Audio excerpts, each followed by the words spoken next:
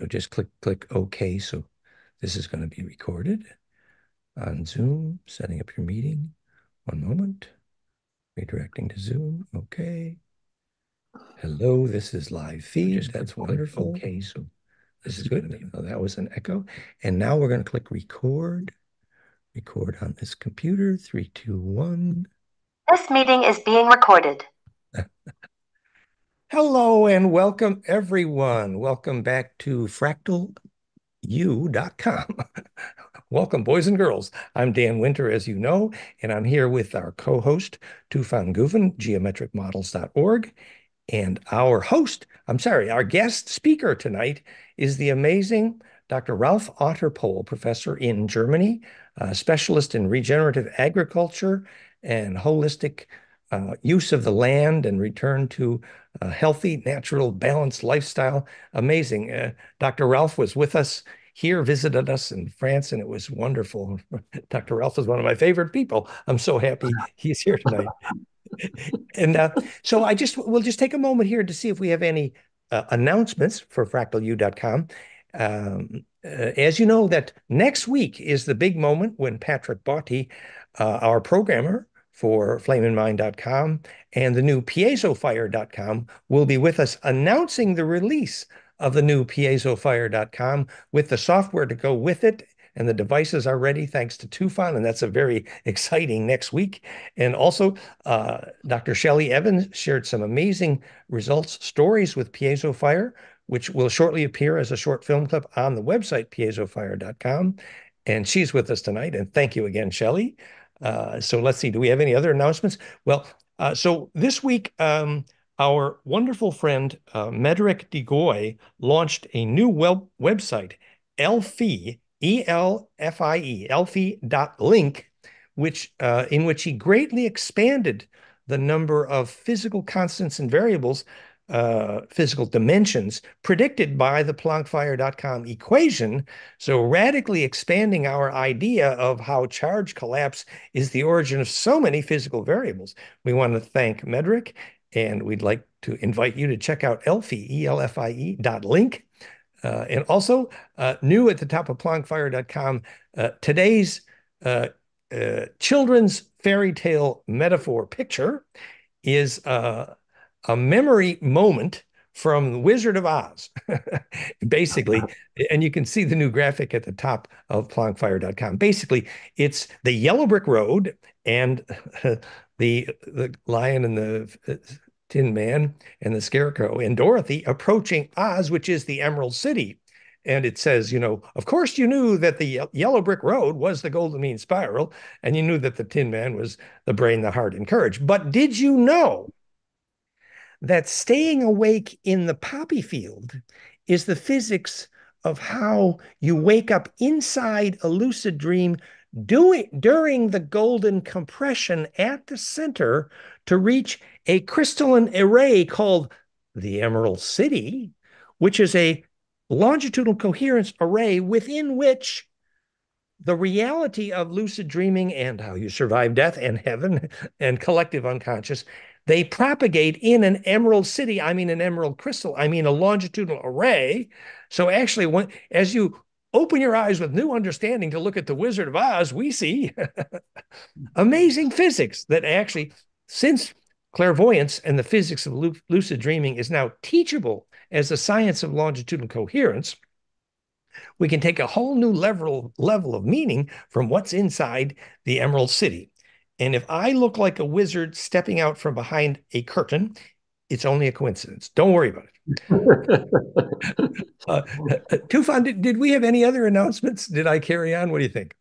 We are good. Just a quick notice that the following week we'll be talking with Edessa Tiernan and Hannah Spence, who have extensive experience with kids. So we will talk about the Terrafy, Quantify Plasma experiences. We'll have fun. And we will also have new information on our upcoming September event, hopefully. Great. Yes. Yeah, no, Elasa and Hannah, speaking 2 weeks from now, have amazing stories of their work with young people and really the magic kids. So it's wonderful. There will be several talks around that when also Alexa and Iris from Amsterdam, from Netherlands, will be speaking also about their work with how kids see with the inner vision. So without further ado, then, we're going to announce Professor Ralf Otterpohl, professor from Germany, who has also tested the Therify, and we're researching the dramatic effect on germination growth. He's tested imploder products, and he's become really our agricultural science leader here. So take it away, Professor Ralf Otterpohl. Thank you, thank you. Thanks for coming. Yeah, hi Dan, hi Tufan, and all the others. Thank you for being here. It will be great, and I can announce that I have a first-time thing that I will show you, and so that's quite exciting for me as well, because from the preparation for this presentation, I had an insight that was absolutely fantastic. And yeah, I will go over the basics of regenerative agriculture and why it's crucial for survival of mankind. Nothing less than that, and I mean that. And then how important it is to also look at the more subtle levels, the information level, energy level, and that is now also confirmed by agricultural scientists that see that this is the most important thing to begin with. So I'll show some slides, and so this is where we are, sacred geometry. And I will now present my slides, and that is on fine-tuning ourselves with nature, conscious harmony with the land. My main points: restoring soil on all levels will create natural abundance of water, food, and balanced weather conditions. To raise happiness levels in your region, do regenerative agriculture and gardening, and then the nutrient density will be rising, so it does taste better. And at the same time, humans can develop to their full potential. Parts of the, well, bad situation humankind is in at the moment is that the soils have been so deteriorated that the food is crap and doesn't contain all the things that we urgently need to develop ourselves, including our brains. And I have written a lot of that in my book, Garden Communities. And then I will start to explain about how to work in the field. So in the field with the fields, with the subtle fields on the land, so to say. And this is requiring our conscious perception, and then we can restore the living plasma lines on the land. Thanks to Dan, it's like also my vocabulary now to talk about the plasma and so on. So I'm really happy to get to a more scientific language here. And then finally, humans and nature can co-develop to their enormous potentials. And this includes the new Earth that I believe we are, well, co-creating. And all these techniques and a lot more, whatever resonates with you, what makes your heart sing, learn it, do it alone or with friends, and teach it. We need a few more millions of people doing these things. So to begin with, these are the two options of humankind. So we can go for the desert planet. And unfortunately, this is enormously profitable for a few idiots around the world that are sort of so greedy and limited in their view. So they are small people that are having big money and too much power. And they profit from destroying the land with agrochemical industry. And this has a whole lot of consequences. However, the desert planet will not happen because many parts of the world are restoring mainly through the activity of the people themselves, very rarely government programs. And then we get to a green Earth, and to sort of do away with some fear-mongering, on a green Earth, where we restore the dry lands and bring the land to fruition with forest gardens and so on, even 30 billion people could live in wealth. And that's something, isn't it? Not saying it's good to have that many, but all the propaganda, too many people on Earth, is something about like making us feel bad, and there is no need for that. And now let me introduce to you one of the biggest soil scientists of all times, and that's obviously Professor Dr. William Albrecht, who lived from 1888 to 1974, and he became prof at University of Missouri in the United States. I want to quote him because this quote is explaining everything about agrochemical agriculture. In 1940, he was saying NPK formulas, and I have to explain for people not familiar with agriculture, this is nitrogen, phosphate, potassium.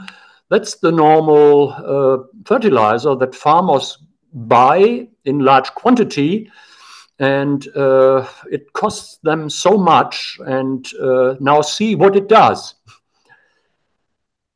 NPK formulas, as legislated and enforced by state departments of agriculture, mean malnutrition, attack by insects, bacteria, and fungi, weed takeover, crop loss in dry weather, and general loss of mental acuity in the population, leading to degenerative metabolic disease and early death.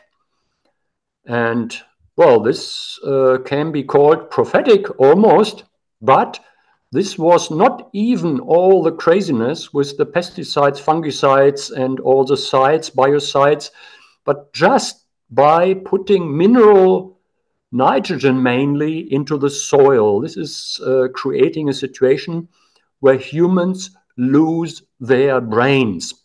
And we are maybe already too far in that, but well, I guess we get this going because I will show how easily we can convert to regenerative practice and get the nutrients back into the food that we eat. And yeah, by the way, yes, please, Ken. Dr. Ralf, they said that after World War II, the U.S. actively passed so many laws to eliminate family farms and enforce agribusiness, which aggravated this problem, obviously, even though the farm boys are what won the wars. Yeah, absolutely. And this is ongoing. And luckily, we have a resurgence of family farms. And I'm really glad about this. So people in regenerative agriculture, they will have a profit and they can serve their surrounding and their neighbors. And so they make a good living while providing people with excellent food. And now the takeover of the farms by the banks is sort of like a little bit of help to those investment companies that want to take over the world. And that should not happen, and this should not be supported so much. And so there is something to do, and so we should find better ways. So this quote, pour notre ami en France, en traduction. And now the story of the olive oil. So now, olive oil. So it's one of the very rare good seed oils. A lot of seed oils are crap and make us ill and deteriorate our brains, like the canola oil and sunflower oil. Avoid this like the pest. And to the contrary, olive oil has great properties, and one of the properties is obviously the polyphenolic acids that it contains. And people around the Mediterranean are pretty healthy because they eat a lot of good oil. Now, we have what is called the olive illness, and yeah, many of the trees are ill and dying. And now, people I met in Switzerland on my last speaker's tour, they have specialized on mycorrhizal fungi. And mycorrhizal fungi, if you never have heard of it, they are the best friends of the plants. They are in symbiosis with the roots, and they push deep down, get the nutrients the plant needs on their wishes, and the plant just returns some sugars from photosynthesis. So that's how nature works. But now crazy people put fungicides and destroy the land by putting mineral nitrogen. So these mycorrhizal fungi are often gone. Is that like as in mycorrhizome? Is it RHI? These are they are synergistic with the plant roots, and so they make 1 meter of a plant 1,000 meters extension by mycelium, and that's absolutely stunning.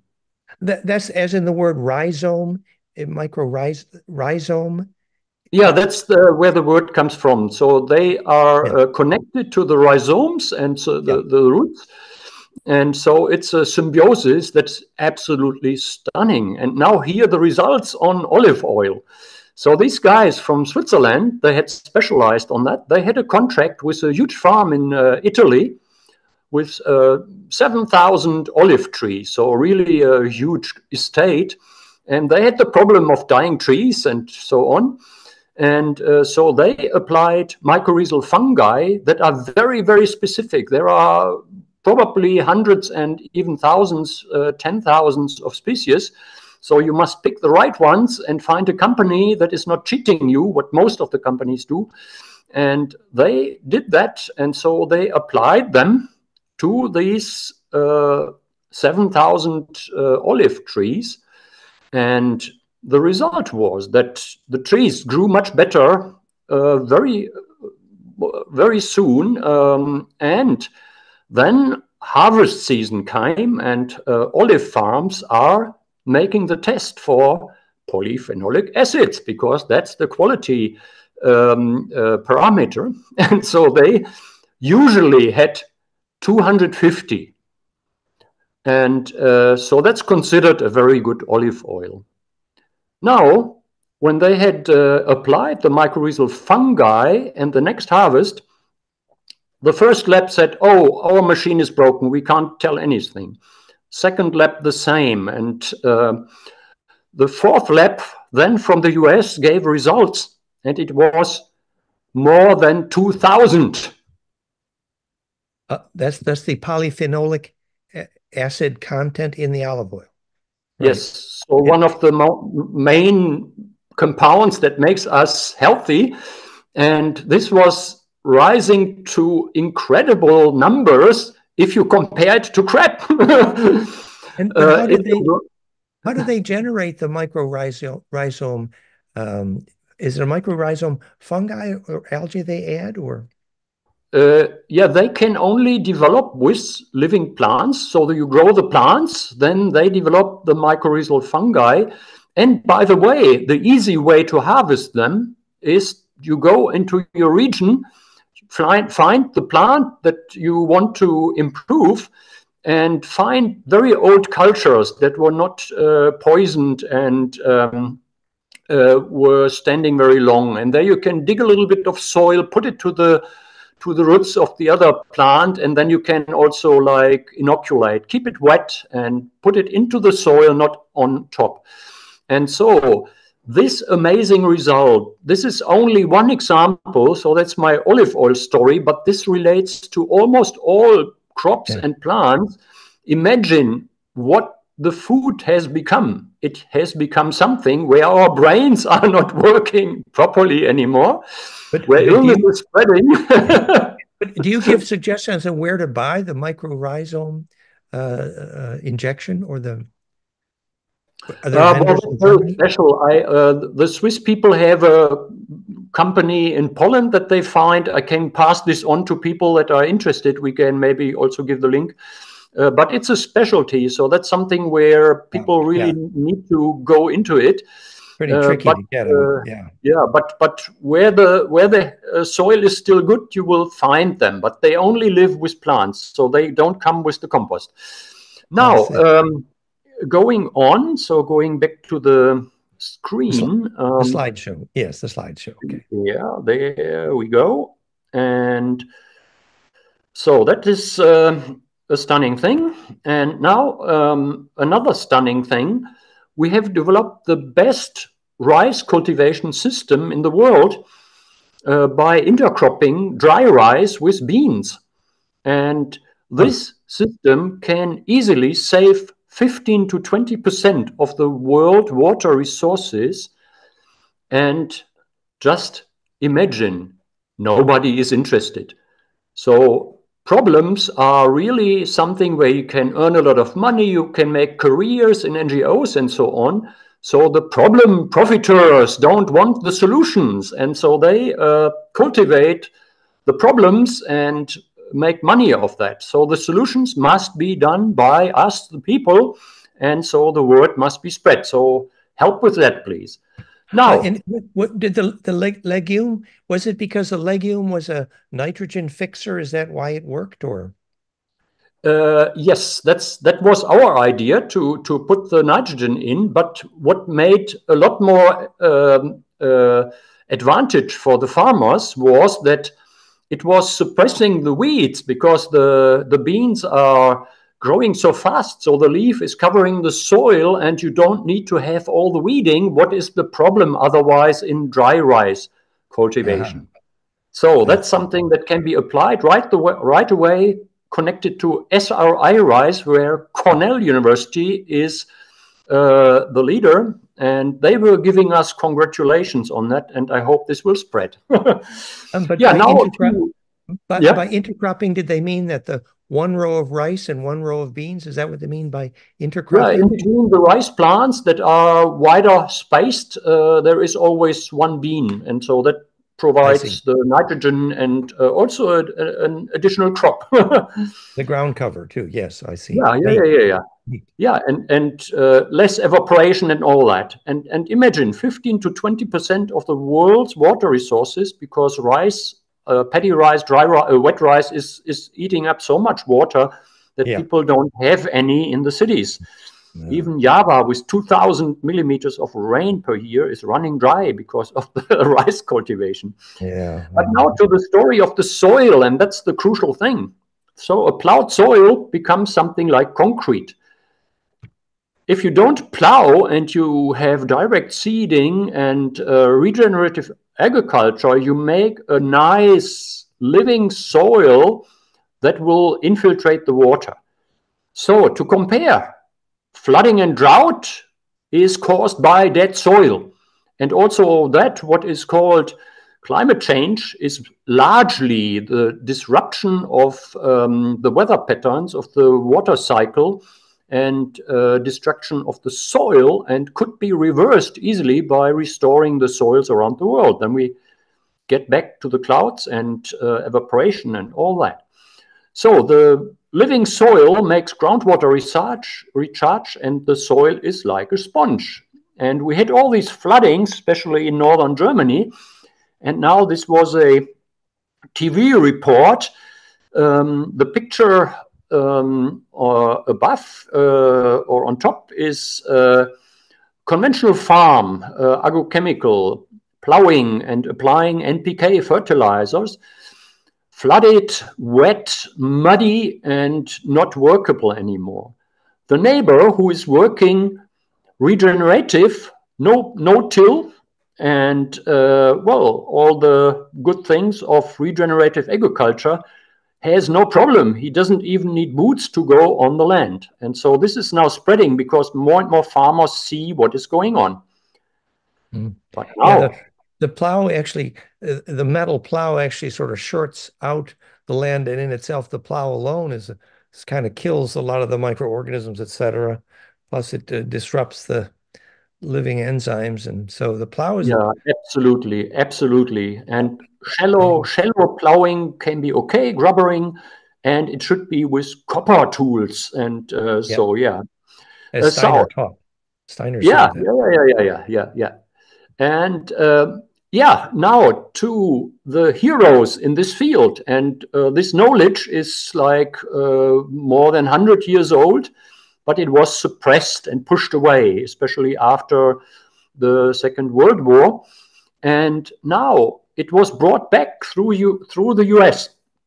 And one of my heroes is Ray Archuleta, and he actually was a employee of the USDA, US Department of Agriculture, and a trainer for farmers. So he was an official, and he realized that he has sort of teached nonsense to the farmers for 20 years, and he had the guts to say, okay, I have now learned how to restore soil, and he became a huge voice for regenerative agriculture and partly developed it. And he was making great presentations, and how here the column in front of the lady, the left-hand side from where we look, that is plowed soil. So it dissolves in water. And on the right-hand side, the same amount of water had been applied, and the soil keeps together. So it's like a sponge, and so nutrients stay in, and so it infiltrates water.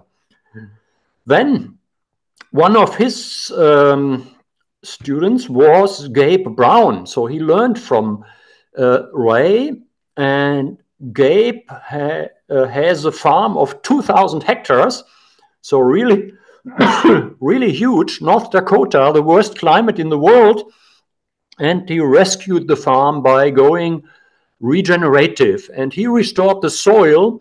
And the great thing is that he is really a presenter. So he really loves to present, and his success combined with what he could reach out with his YouTube channel was changing the world.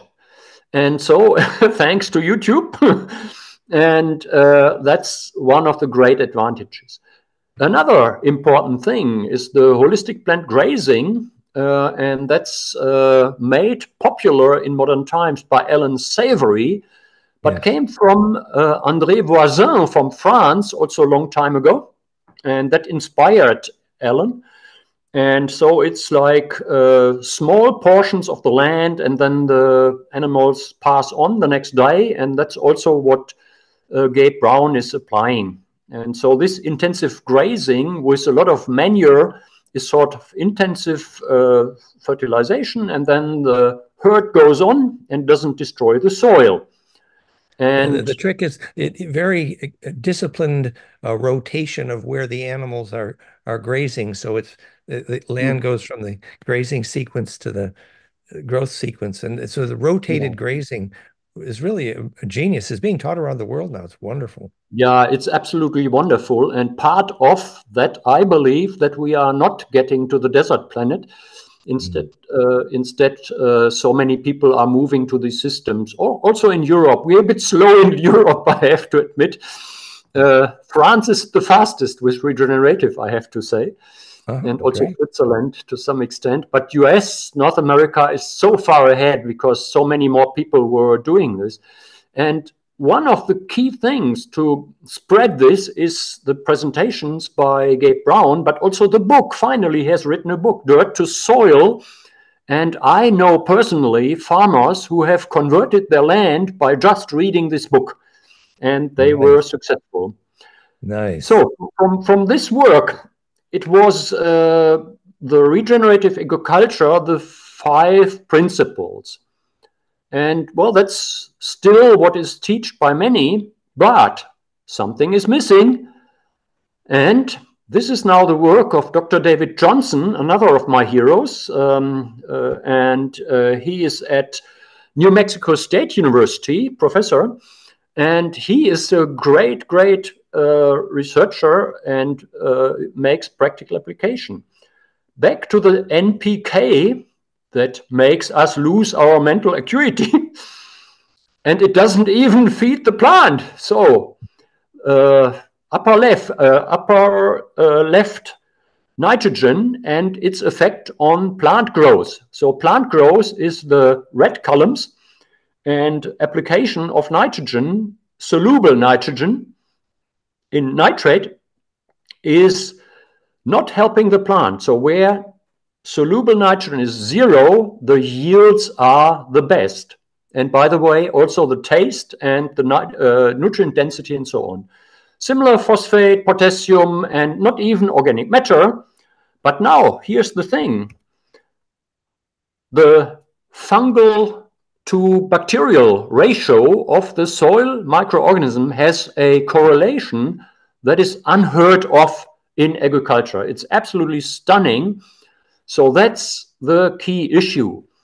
And now Dr. Elaine Ingham, the greatest soil scientists, soil biologists in the world, soil food web, she has also explained this. We need to have a fungi to bacteria ratio if we want to grow grain of 1:1 roughly. But now almost all arable land, and also what we measure in our research, is like 0.01 and maybe 0.1 to 1. And that's the ratio that is ideal for weeds. Wow, great job, farmers.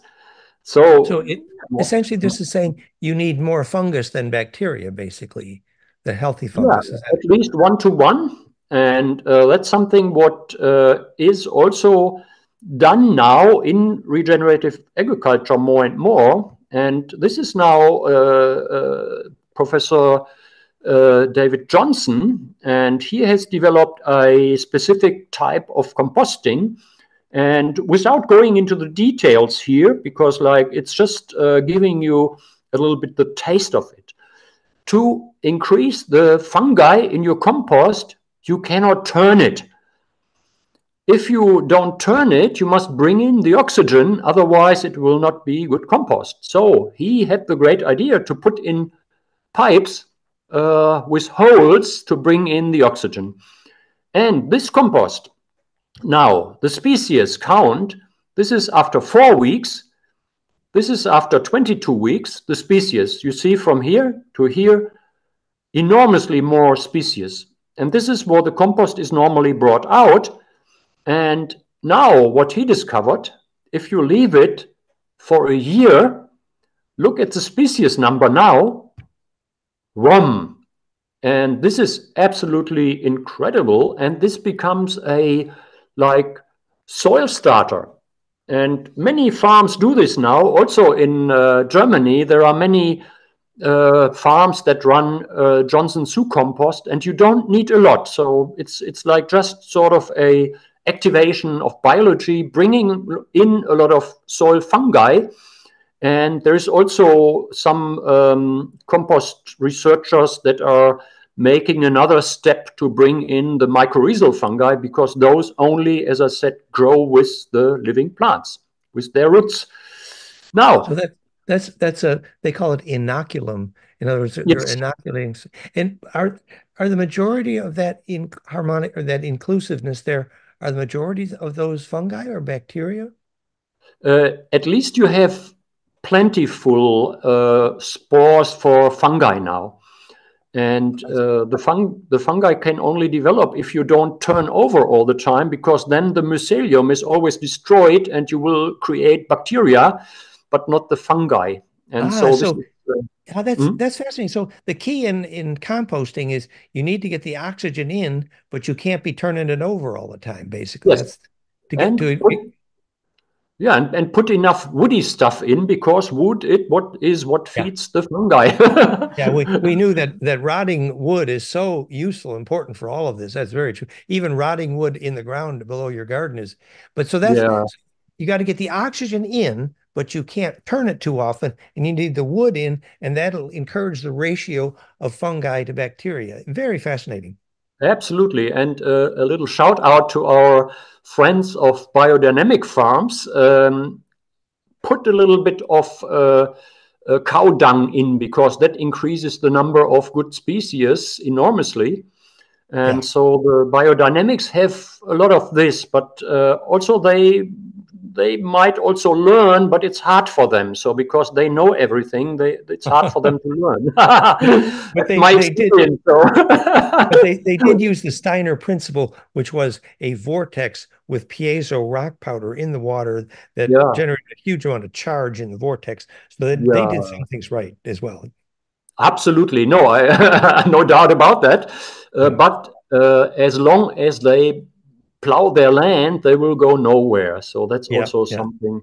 Yeah. And This is a now, very important insight about the fungi. Thank you. Thank you.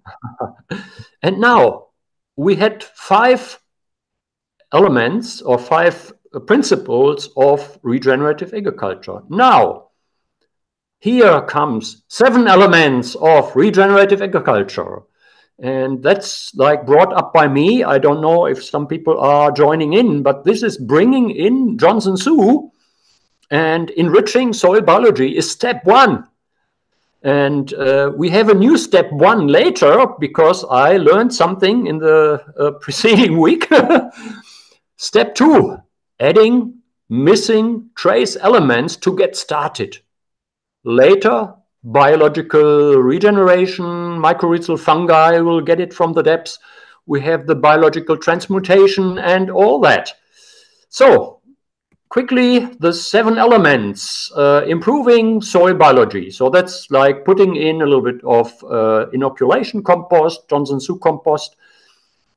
Step 2, supplement missing macro and micro nutrients in the soil. If we want to produce nitrogen in the soil by biology, we need molybdenum.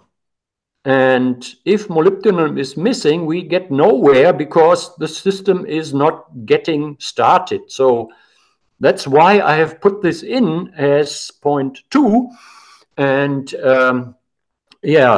shout out to John Kempf, who is a pioneer in that, and Dr. Stefan Hügel in Germany, who did a doctorate with me and is now pioneering in this field in Europe.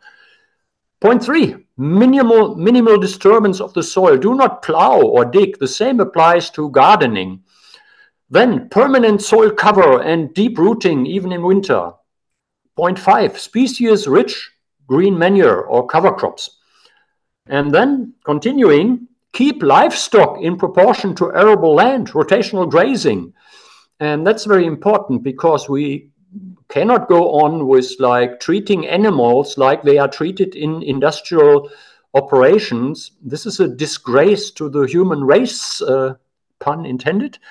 And this is something where we should bring back the balance between land and animals, and then animals and their manure are enormously beneficial. Whether you eat them or off them, it's a different story. But we need the animals, especially the cows with the horns. And the old species cows, not the Holsteiner that is giving bad milk, A1 milk, so we need the A2. And that's one of the advantages of people living in France, because they have these old races of cows and get better milk, and that gives them additional few years of lifespan. Point 7, include agroforestry, and that's my special field. Species-rich wood production with food trees and shrubs and so on. And you can make bioenergy from that, not from food, but from like what grows food at the same time, and then wood gas, and combining that with steam engines is a nice thing. So these 7 approaches work together, implement them all. You can check with the bricks, and the bricks unit is something where you can measure easily the nutrient density. So now the Brix measurement is basically light refraction to measure sweetness density, isn't it? That it is, yeah, that's it. And the thing is that the Brix, so maybe you can see it here. You put some sap of the plant, and we compare the leaf, not the fruit. Fruit is wide ranging, and for the leaf, we can compare over all the plants, and we should get better than 12. And that's really, as you say, it's a reflection on sugars, but they represent the nutrient density. The higher the Brix, the more nutrient density. And in wine, we have the better taste, and that's also because the nutrient density is better. And so that's the Brix important instrument. And there is also something now that is called Brix farming.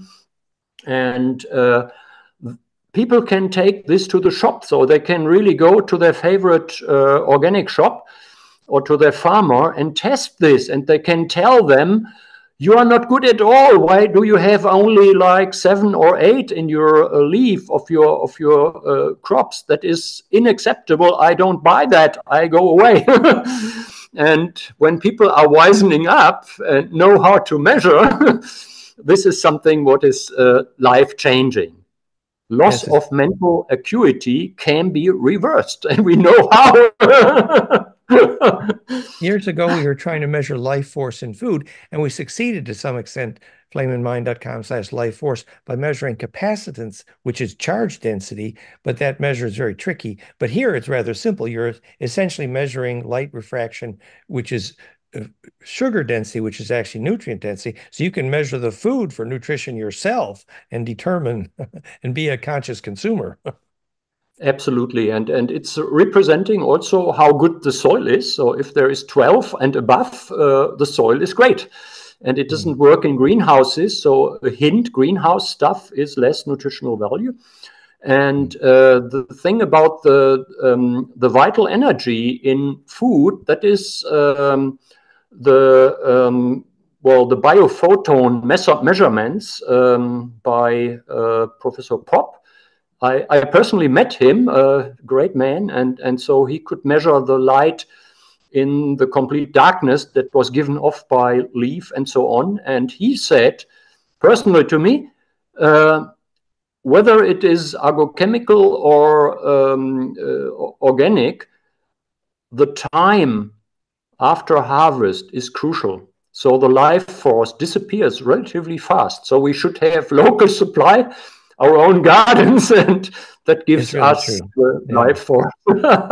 It's ironic it's ironic the commercialization of food was entirely based on storing it, but actually life force inherently is lost with storage. So it's a great irony that. Yeah, and it's a big support to pharmaceutical industry. So some people knew what was going on, I guess, but now we are wisening up. It's a bit slow, but we are getting there. But so eventually, as we design things like implosive capacitance orgone-like refrigerators, your refrigerator's metal, so immediately depletes the capacitance of the food, whereas implosive capacitance would help slow the rate of loss of life force. But that's another story. Please go on, Doctor. Yeah, well, this is, if we understand what we do, we can make great things. Yeah. So my previous thinking, 7 elements. So conventionally 5 principles, now my 7 elements. And now I go to another step.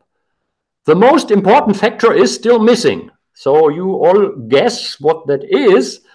And so that's something where I'm really happy to show you some things that are the missing step in getting real regenerative agriculture.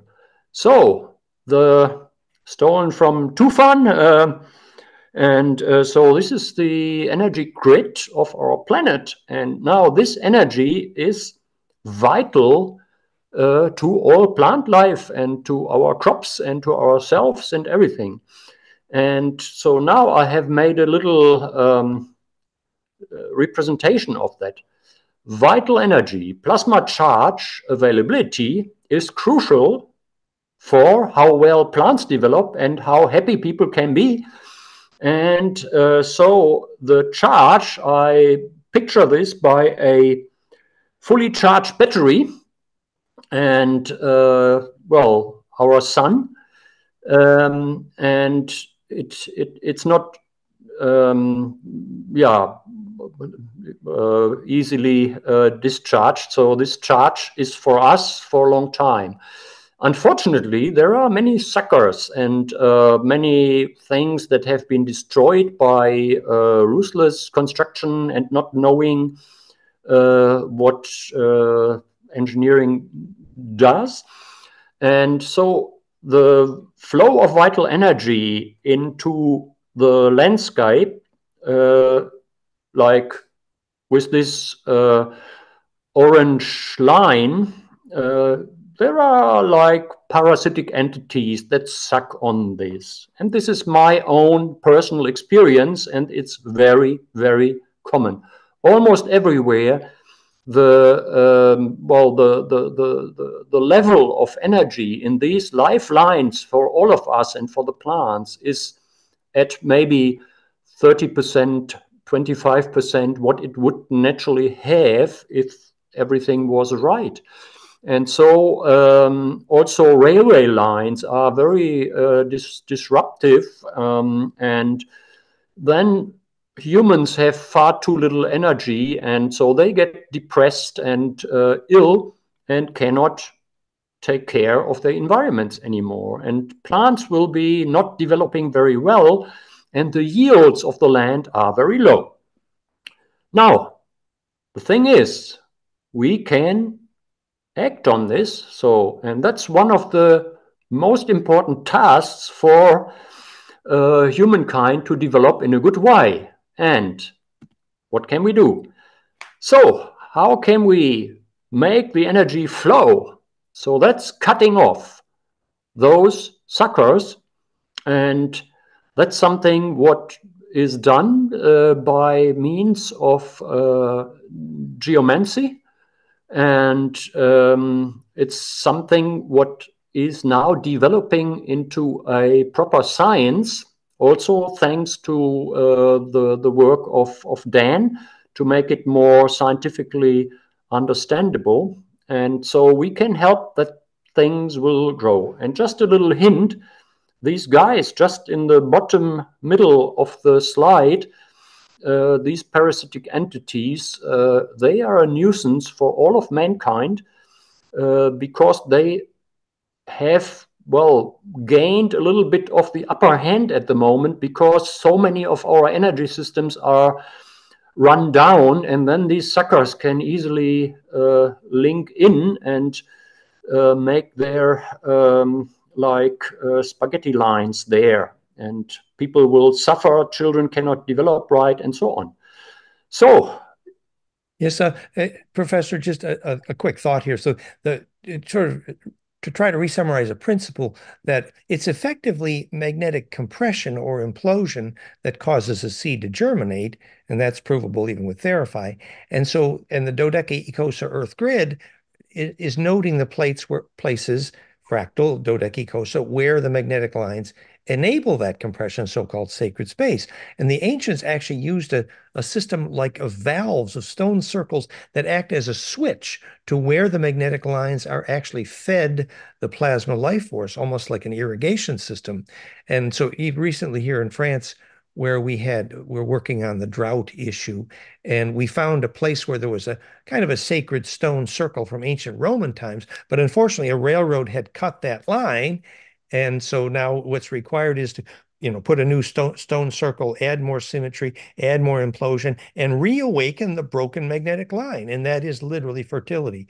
Exactly. I'm so glad you brought this up. Yeah, no, absolutely. And I will go more in this, because this is so crucial also for our agriculture and the water cycle and healthy forests and everything. And actually, the work on these stone circles, I wanted to include a picture, but I didn't manage to get the picture taken because the pathway there were totally muddy, so I didn't dare to go in with my car. And the thing is that working with these energy lines, so they come from the nodes, and then there is extensive networks all around, and we have the big lines and the small lines, and many of those are compromised. And now I'm a geomancer since 30 years, and I have reached quite a okay level. So there are many much better geomancers, but I can do my stuff. And I was last year getting a kick in the ass to take care of the energy lines. I didn't volunteer for that, but it was like thrown on me. And now I'll do another story, and that's the story of Helgoland, and that's an island, German island, and I'll show you a picture. So this is in the North Sea, and this island is basically amazing from nature. And I had 4 days holiday with my girlfriend. We had a great time, fantastic weather, outside every day. And then the thing was that I checked my own energy level daily. And I would recommend this to everybody, because if you keep your energy high, you don't get ill, you don't get those suckers on you, and you will be happy. and then after the second day on this island, as I said, absolutely great time and no hustle, and meeting the seals and everything. So it was really a great time. But the second day I realized my energy was almost gone. And I was stunned because I didn't really find a reason. I tried the typical things. Is there somebody sucking me out? No, it was not the case. And after a lot of question and answer, I found out that what was sucking my energy was an energy line that goes through Helgoland Island. And this energy line was bleeding out, or so much down in its energy supply, that the whole island was very low energy. And once I realized this, I had a look from the hotel over the island. I thought, oh wow, now I understand. Because if anybody knows Helgoland, people are sort of very, very gray and not a lot of happiness there. And so that's a typical result of low energy environments. And so, to cut this story a bit short, I wanted to resolve the problem. So I was going to this energy line. You do this on a map with your with the pinky. You can feel the chakra on your pinky. You feel where the energy line is. Funnily, on the map of the tourist office, and it showed me the energy line was going through the little city there on the island, not too far away from the hotel. But when I checked for where the leak is, where the energy is sucked off, to my dismay, it was in the middle of the pedestrian area that was in the evening crowded with people. So I had to go into the crowds there. Nobody knew me there, so I didn't care too much. But then I found the place where the energy was sucked. And there are some techniques in geomancy where we can cut that off. And so I did. And then the energy level was rising from like 30% to around 60%. And so that was a relief. And so that job was done. And then a thought came to me. Those of you who know history, Helgoland was bombed beyond anything what makes any rational sense. So they put 10,000s of tons of bombs on that island after the Second World War. And that was the Brits doing it. And guess what? It wouldn't have made any sense. So the history says they wanted to make Helgoland disappear, what was ridiculous because it's not that small. So that was clear that couldn't happen. And now I saw these energy suckers that are parasitic, they can only reach these high voltage lines when the voltage is pushed down, in this case by traumatization, by bombs. And so now I understood, okay, 20, 30,000 tons of bombs to get those suckers on this line. And it had worked, unfortunately, but luckily, few geomancers can just reverse that and they will not have the chance to throw the bombs again, I guess. So Which that's... I imagine the bombs had probably a lot of metal in them, but also, do you want to give us just a little clue about what the actual technique for disconnecting the parasite was? Oh, sure, yeah. Yeah, this is something where you have to protect yourself very well. So a clairvoyant lady later told me this could have killed you. And another geomancer reassured me, no, when you're doing this from your heart, you are protected. So protection is crucial. But I ask for the help of angels. So Archangel Michael in this case, the one with the sword, and his folk, and the folk is plentiful and very eager to help. They enjoy to do that, actually. It's really fun to observe them doing the job. And so, yeah, it is sort of cutting this off with a sword and having helpers there.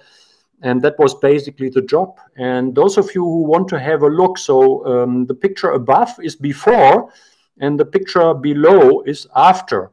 And you can sense energy on these pictures, but like this is maybe something for stopping the video and looking for that a little bit. Now is something absolutely fantastic. When I prepared for this presentation, I called somebody who is from agriculture, a doctor in agronomy, Dr. Uwe Mielke in Germany. He's a consultant for agriculture, and he is also a geomancer in a great scientific method of geomancy that is called Neue Geomantie. And I asked him for giving me some examples for this very presentation that I'm giving, and I was overwhelmed when he told me some of these examples. And the picture to the left is the field as it is or as it has been. To the right, the picture on the right-hand side is the part of the field, a plot, that he has balanced energetically and made it more vibrant. And you can also sense this in the picture if you have a little bit of training. And those who want to look a little bit more have included a little bit of text, but I don't want to go further. But the thing is that Uwe was saying that besides all the things you can improve in agriculture, and he is a professional in agriculture, and he said that energetic clearing is the most important and efficient way to better yields and quality, including a better nutrient density, better taste, and all. And he himself has moved a lot to work with animal cages that are often absolutely catastrophic in their energies, and clearing reduces the pain. And then we should move away from this type of practice. So that is something what is great, and it's spreading. So there are more examples. So there is a vineyard in well, southwestern Germany towards France, and this is a farmer who makes wine, who is also a geomancer and has great experience with that. And also here in a fruit orchard in northern Germany, they also work with geomancy. And I will tell you about this method briefly so that you find some sources there. And the thing is, in my point of view, we need scientific geomancy. And so here, of course, Dan Winter, my hero in this field and my teacher, this is, of course, something where we can have a lot of like scientific support. And there is also another electrical engineer, Rainer Gebensleben, an Austrian, who has written a very thick book, 600-page book about formulas on geomancy and what he is calling hypersound. Very interesting, but it's like his formulas are too complicated, and so I prefer the more simple approaches of Dan. And so there is the saying, simple model may be right, complicated one never is. And that's from the hypersound could also be an extension of the fact that sound waves are mostly longitudinal in their component. And if you get the longitudinal component electromagnetic, then you get more plant growth. So effectively looking at the symmetry of the magnetic lines, which create a longitudinal coherence. So they kind of fit together, I think. Yeah, great. So now the structures of planet Earth, our energy grid. And this is something where this Neue Geomantie is fantastic. Bad news for those not speaking German, this book is unfortunately not translated. I strongly recommend that somebody goes there because absolutely outstanding. And so the structures of the energy flows that are known, Hartmann grid, Curry grid, lightning grid, probably many of you know this. They have looked at this more closely, and they have explained this more in detail. What they found, this is not harmful when it is not compromised. So if the energy is really flowing, this is supporting our energy. And now I don't want to go too long, so it's another 10 minutes, if that is okay.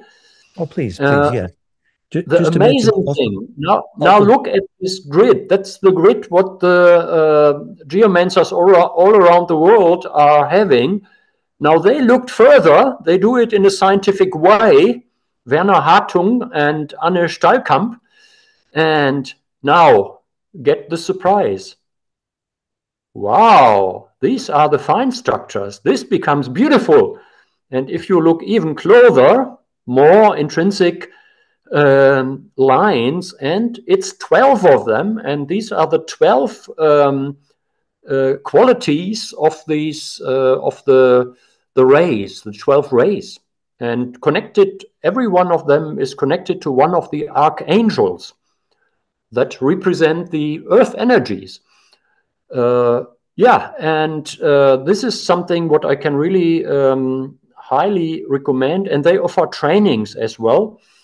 And then another thing, besides the energy suckers I've been talking about, we have another huge problem on this planet, and that is that the people that are dying are often not dying successfully, as Dan would put it, but that they are dying in a traumatized way and don't find their way.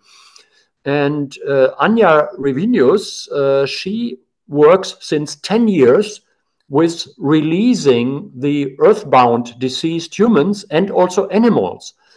And she has experience with those that are in agriculture. So there are farms she has worked with that were sort of doing everything right. One biodynamic farm in the west of Germany near Cologne, and things didn't develop. So they were near bankrupt, and they had lots of problems. And then the only thing she did, that's what her profession is become, that since 10 years, she is like freeing the spirits of the deceased. And that's a big, big, big task. There are millions and millions stuck in the land, in houses, and that makes life miserable, and they are disrupting a lot of stuff. After she has done that, so people that have died hundreds of years ago, partly in old wars, and when they were released, this farm was experiencing better growth. There was a severe drought that year, and the neighbor with the same soil, the same cultures, had no yield anymore. And that farm, after the clearing, had 70% of the yield, what was unheard of under such conditions. And the family of the farmer came back, so the children came back that had cut the contact. The wife that had been chronically ill was recovering and all that. So there we have another big task. So a lot to do. We need a few more people, or a few million people, or several millions. And so we need... We should speak to the physics of that just briefly, just to say that we're quite clear that what enables entry into the lucid dream and therefore into successful death is basically it's a compressed longitudinal array, Wizard of Oz Emerald City. And that compressed longitudinal array is the charge distribution, which is fertility. So obviously, if there's too many stuck ghosts in the land, the physics fits Professor Ralph's description exactly. And so that's something we should just to mention also, Professor Ralph, that, Stefan Cardino's geobiology school, our Golden Mean.info says geobiology, they have identified the actual frequency and metal, which most deflected the Hartmann-Curry palm lines. And so there's an advanced French geobiology tradition like the German. Yeah, no, that's also a very, very old tradition. So this releasing the souls of the deceased ones, I did this in Switzerland last year before I visited you in southern France. I remember you spoke. Yes. And the thing was, when I did this, members of the group, so I teach this to like groups of maximum 40 people. And when I did this, an old lady was saying, in the old days, this was something what many people did. They were praying for the deceased ones to be freed. So a tradition to take up again. And now some final slides to wrap this up. These energy structures. So this is a huge, huge, huge energy structure in Germany, 20 kilometers wide and around 6,000 years old, and 12 monumental sites, almost all of them natural. And if you connect them, they all meet in one point. And in this one point, ancient cultures have put a rock because they knew. And we are at the moment working on like making this vibrant again.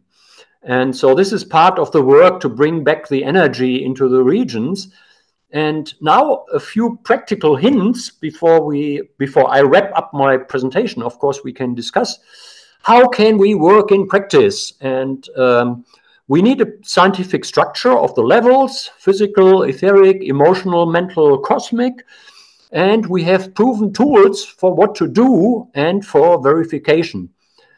And for all of that, we need a reliable test system. And this is one of the crucial things, because if we can measure, it's a lot more easy. So test systems, the old rods or things that can be used.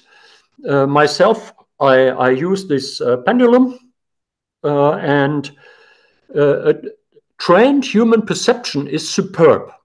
Especially multiple trained humans form amazing systems for qualitative and quantitative appraisal of situations. And this is crucial. And so there is one thing that if you are testing something, there are parasitic entities that don't like to be trapped or to be released. Many want to be released, but often they try to avoid to be seen. And so they will influence your testing.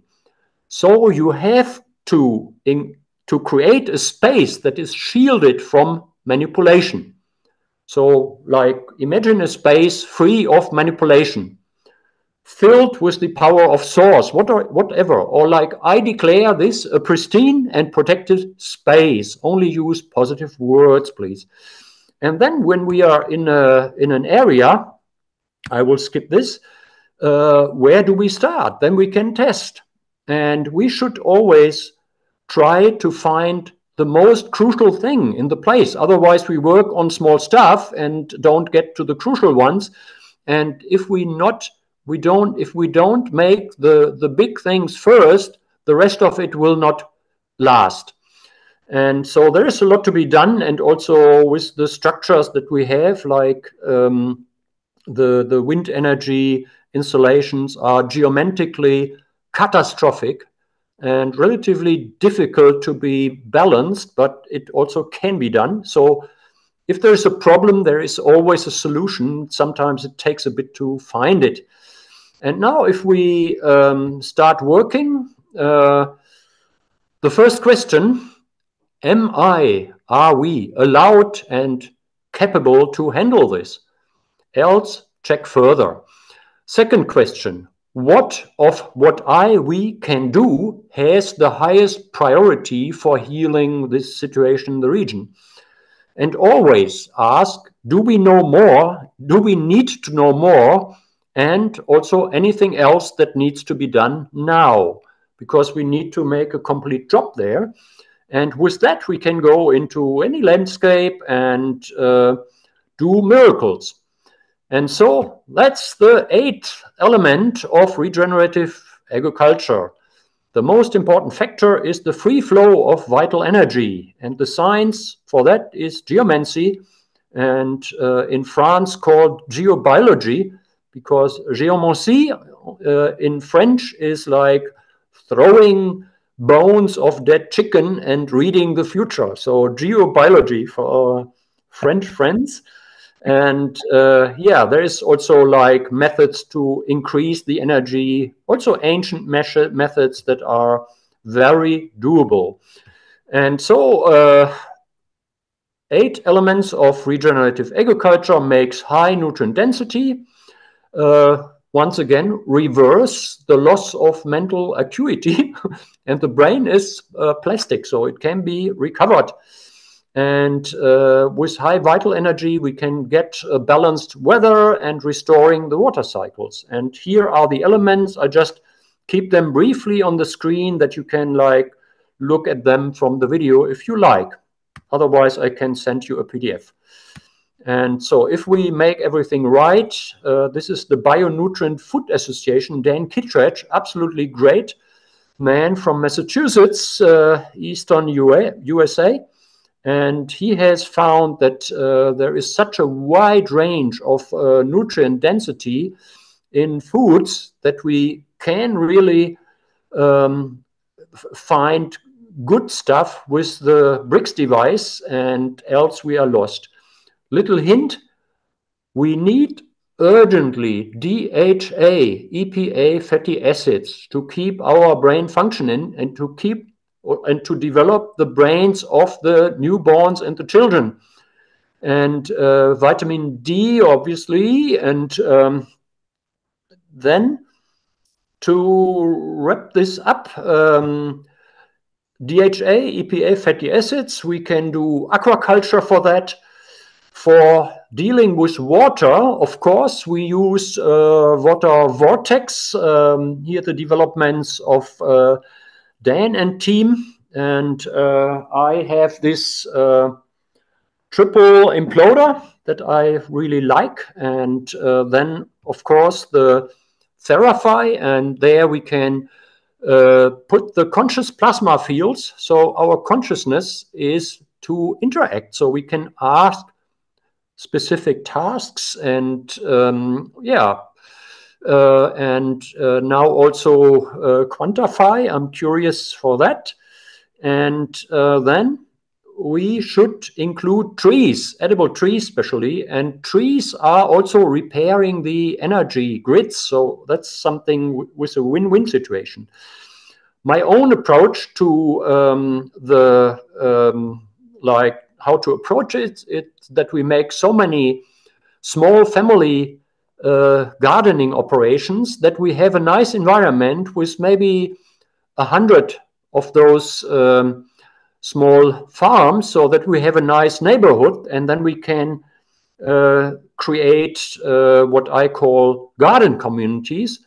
And that is my book on that. And this is, like a book where we can find really the ways how to make great life options for those people who want to do something with the land, making great food and developing themselves, and like have the mix of working with the hands and with the brain. So desk and garden combines very well, and that is my experience. So get this book. There's a lot more in that. And with that, I want to thank you, and this is where we go. Oh, thank you, Professor Ralf. That was fabulous. You're a real inspiring hero, sir, if I do say so myself. Really, sir.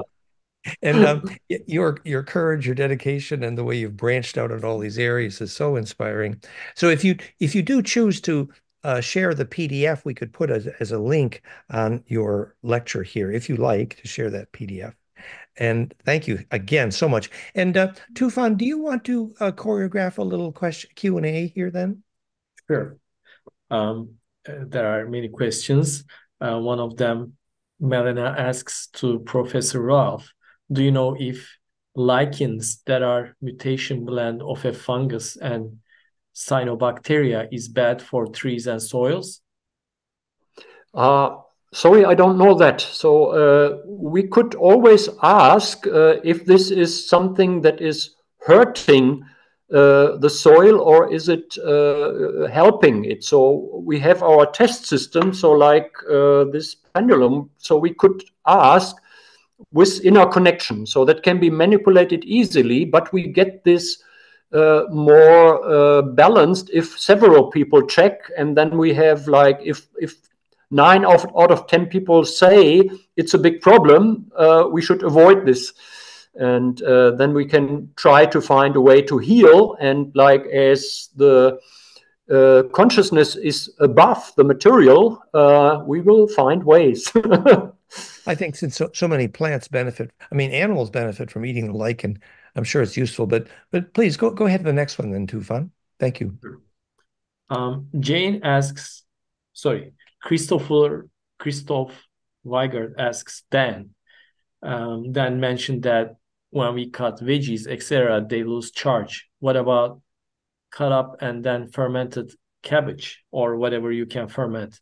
Does it reattract charge while it's fermenting? We had talked about, like a ceramic knife leaves more capacitance when you cut the carrot than a metal. And yes, in general, many kinds of fermentation are obviously beneficial, and I'm sure Professor Ralf can speak to that. There is also lacto fermentation, where it's fermented with less oxygen, but fermentation in general serves many useful functions, from cabbage to sauerkraut, and Germans know all about that. So yes, absolutely, I'm sure there are, and I believe it would also be true that the place where you ferment, like if the fermentation is on a magnetic line cross, etc. So yes, fermentation as a technique for gaining charge could be a fascinating field. Very appropriate. Go ahead, next question there, Tufan. Wouldn't it be good to drop all this knowledge that Ralf is giving at the current farmers' protests that go on all over Europe. So you'd reach the perfect audience in one spot. We need to send this video to the farmers and their tractors. Yeah, that's actually what I have started to do. I've put a video in my YouTube channel in Germany. It's gotten quite a bit of attention, and I tell the farmers, your protest must go further. So you must really require that regenerative practices is taught at universities. How can universities, for public money, make propaganda for agrochemical companies that destroy humankind? That's not acceptable, and I don't accept this anymore. So, and then also that these protests can be used as schools. So when these farmers meet, they can have their trainings together. And so that would be a great opportunity. Nice, yes. So instead of the agri-universities teaching, agribusiness, they teach regenerative agriculture. And Professor Ralf is the example. It's true that we have to have compassion. The farmers have been squeezed badly. And so this is a very tricky situation. And we send compassion. But thank you. Yes. Yeah, so absolutely. Yeah. Go ahead, Tufan. Ivo asks if you have heard of green garden vertical farming concept, soilless farming with great nutrient score thanks to harmonic frequency and improved water quality via photon integrator. There are some things like that. That is something where I have a little disagreement with that. This is very high nutrient density because, like, plants better grow in natural sunshine. But of course, you can compensate for some of these losses with proper approaches. The tricky thing is to get all the trace elements in there. Because those will be lacking if you don't have living soil. So the beauty of living soil is that we have biological activity there, and that includes the biological transmutation. And with that, we have all the elements that are necessary. And this is something what can be really, really better than stuff we grow indoors, what maybe sometimes also good. Yeah, but Dan, you wanted to comment as well. Oh, no, I agree with you. Sometimes we call it the Vitruvian gardens vertical, and they integrate the greenhouse vertical with pisciculture, fish. There are lots of techniques, but I still agree with Professor Ralph's essential comment here that living soil is the ultimate, and there's a maximum source of charge in the natural condition. So, the synthetic is okay, but go ahead, Tufan. Next question. Thank you. So would granite obelisks propagate the helpful plasma around the growing area, maybe via piezoelectric effect? Yeah, so geomantically, a granite obelisk is serving a function perhaps analogous to the pin in moxibustion acupuncture. So by restoring conductivity at a vertex node in a longitudinal array, you could restore distribution in an area of that array. So there'd be many, and the paramagnetic function of those granite obelisks are well researched. Did you want to say something about that, Professor Ralfer? Oh, that's where I learned from you. Thank you. Yeah, thank you. Go ahead, Tufan. Trevor asks if Professor Ralf uses his pinky finger to feel the energy of the energy lines. Did you really use your little finger? Yeah, it's like we have like if I'm in the field, I use my hand, obviously, or divining rods are good for ley lines and stuff. For like elemental beings don't like that, so there it's better having direct perception or using your hands. But on maps we can get orientation. So when we search for ley lines in a region, we take a very detailed map where we also have these old stone circles and all that. That are ridiculously called graveyards, what is absolutely a disgrace. It's like highly qualified energetic structures. And we do repair work on those. And so if we have such a map, we can sort of feel the energy on the map. and we have chakras on our fingertips. And if we use our fingertip and, well, our searching is ley line. Where is the ley line? I will find little tingling, or for some people it's like feeling warm a little bit, or like for me it's a little bit of a resistant, like the air is a little bit thicker there, and so that gives me a hint. And then we can go to the field and we know roughly where to go, and then there we can either use the rods, but luckily now I'm also, after getting this job in Helgoland Island, I'm also given the capacity to see these lines in the fields, or to perceive them. It's not seeing, actually, it's more feeling them. Thank you. I love it. You know, a Biggie is asking down below, not to jump ahead too far, but is the map a 2D fractal of the 3D reality, or when does the map become the terrain?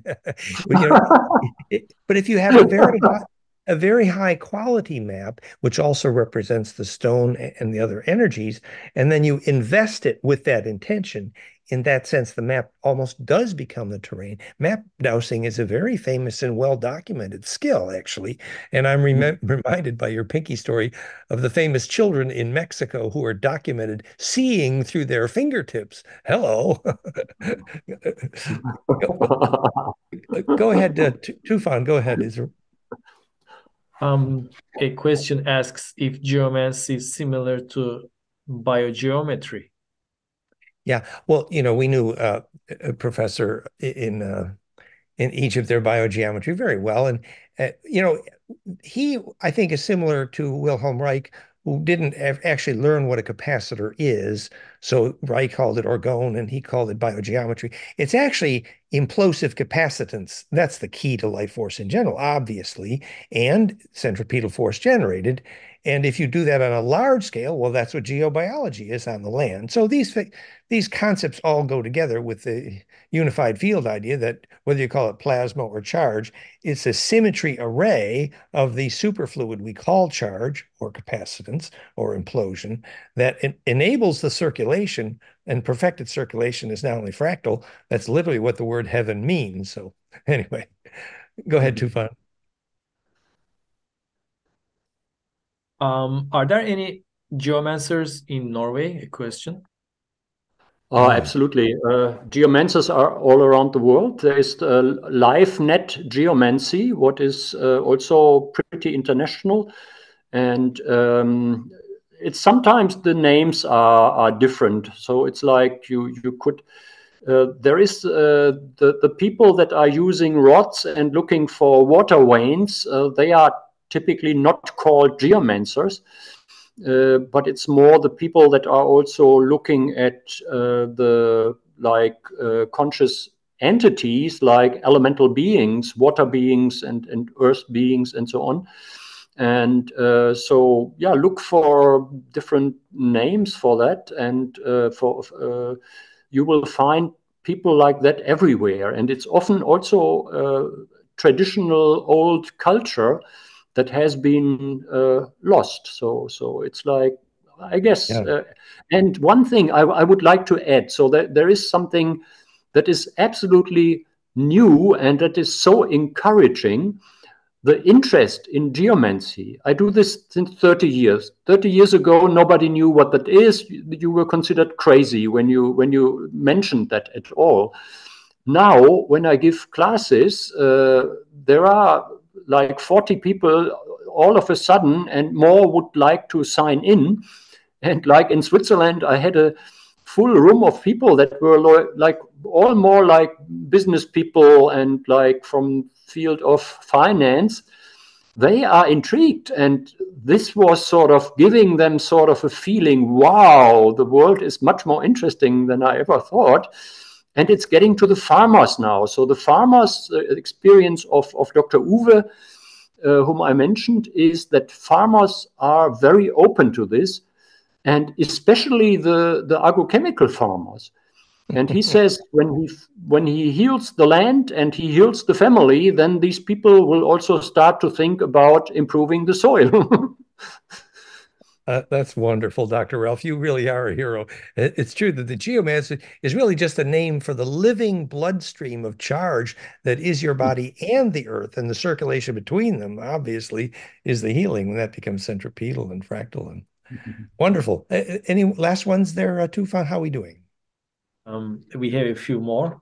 Can you recommend a source to learn more about geomancy and how to heal the land of parasitic energy drainers? Well, there is a lack of schools. So it's like we do have quite a few, say, famous geomancers that are doing so advanced stuff that beginners can't really get into it. And that's why I have started to give these beginners classes myself to teach people the basics. And as I'm mostly still working in the German-speaking field, I want to go more into French and English now. But like this book, Neue Geomantie, for those speaking German, is fantastic. And I don't know if there is something like that in English. I doubt it, because this is very high quality. And there must be much more coming. But I think the growing interest will also spike this, because now people can easily make a living from making geomancy. And there are geomancers specializing on geomancy for farms.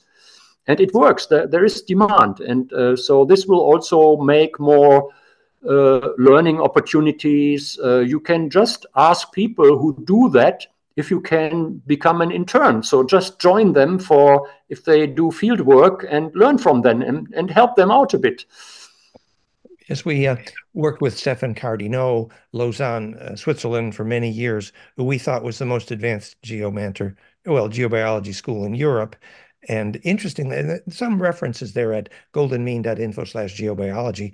The interesting story was he was a student of mine in Switzerland, and then he had a Kundalini experience, and then he began to clairvoyantly see all the magnetic lines, and he was a consultant for archaeologists, and it was a wonderful story. Anyway, that was great. So, Tufan, yes?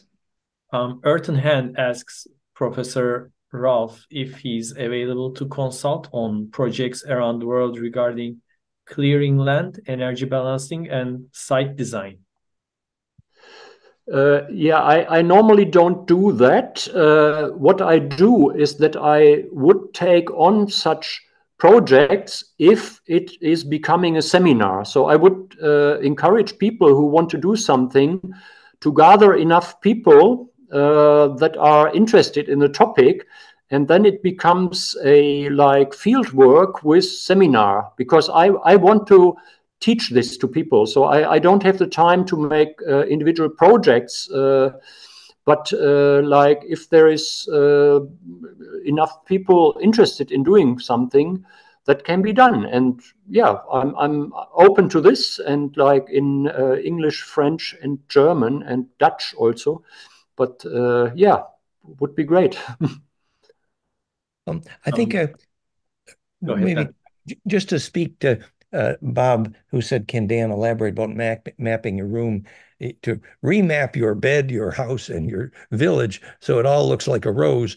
Well, step one, the simplest step actually, is find where there is a very strong magnetic line and learn that when you walk over it, you will feel something. You can have your hands out on your side, relax, feel a little tingle in your fingertips. So practice feeling that over a very strong magnetic line, and then gradually your skill to feel these magnetic lines increase. Eventually, as in my case, if I walk up to a huge field and I ask, where's the magnetic cross? Suddenly I have a point, I go right to it. So you begin to feel this in your body. So then eventually with that magnetic map, you begin to get the idea of what's broken and what does not look like a rose. And you can set about, realigning the stones and the things that repair the magnetic circulation. Yeah, absolutely. And also, like, children are great at that. So when I do my geomancy classes, I tell people, bring your children. And so they are, for them, it's very natural. That's beautiful. That's beautiful. Do we have last questions, Tufan? Sure. Can we use magnetic pad that is used under beds to bring back the magnetism in places it has been degraded? How about using harmonizers made of copper? Can we use electroculture that uses copper spirals and rods to correct the soil and energize plants? The electroculture rods, et cetera, they can increase the depth of carrots, for example, because they increase that literally that voltage difference that allows the carrot to penetrate deeper. However, ultimately, that needs to be part of the symmetry of a larger pattern in order for the rose effect, the fractal effect, to take over. So you kind of need a bigger map to get to see if that's actually fitting the context of feeding the land. Did you want to say something, Ralph, on that? Yeah, Elect for like putting something under your bed or things like that, be very cautious, please. There is a lot of nonsense, and there is also very harmful nonsense there. So some people do something what is well meant but expensive, but really, really harmful. And so always when something is done, does it really do you well? Some people think because it was expensive, it must be good, and they lie to themselves even if they get sick. And so ask somebody else, learn yourself how to sense these energies. And that's what I really like also, like Dan was saying, just train yourself, know a line somewhere and get that training. And the basic thing like geomancy, it's feeling the earth. We all can feel the earth when we are somewhere in a forest and it's beautiful and we love it. That's feeling the surroundings, and so it's nothing much theoretical. It's more or less to get a concept and do it. Yeah, and I would agree also that, a magnetic pad can restore some short-term circulation, but long-term use of magnetic pads, there's other issues that your magnetism has to breathe with the body and then breathe with the earth. And externally applied magnetic fields could maybe be a short-term kick to some circulation, but in the long term, embedding is the solution and not, for example, a Faraday cage. So we should kind of wind up, Tufan. Do we have any final things you have? Or? We have three more questions. One is regarding the carbon. Seems Go ahead. interesting. Go ahead. Asks, don't we actually need carbon to help the earth regreen and naturally balance the ecosystem and weather? Yeah, I Yeah, mean absolutely. yeah, Absolutely. So regenerative agriculture brings the carbon contents in the soil up very, very fast. And that has been proven all over. So if any of the politicians or the NGOs that are pretending to be so concerned about climate, that tool is absolutely there. But hardly anybody is pushing that because that's sort of the field of agrochemical companies. And now, instead of attacking them, what's not really fun, I suggest to go for regenerative agrochemical companies that bring in the trace elements and that make good, real consultancy instead of just selling harmful stuff all the time. And so that would be a step sort of where business could be new. So yeah, thank you for that. So increasing carbon is great. We could have a shortage of CO2. So that's one of the risks we have. And that's well, dangerous. That's all life will stop when we have a lack of CO2. And we are very low already. well, to be clear, that the carbon in the soil, especially available carbon in the soil, is absolutely magic, no question. In fact, it was said to be the secret of the most fertile soil ever existing on planet Earth, called Terra Preta, available carbon, which had to do with the way you burnt the wood, lacking oxygen to make available carbon. Very interesting story. But anyway, last questions, Tufan. Um, let's see. So Jane asks how to contact geomancers for farms. Well, I think Ralph just kind of went through that a little bit, that there are groups all over the world doing that, learn the local terms for that. But is that right, Ralph? Yeah, that's right. Geomancy for farms is sort of taking off now, but It's not since exploding. long. So Yeah, that's ask right. normal geomancers if they can work on the field. And also the people that look for water veins or something, they could also look for the energy lines and check how much energy they have. They usually use some unit there. So that could be like also until you have real geomancers for the fields to ask those guys to work on that.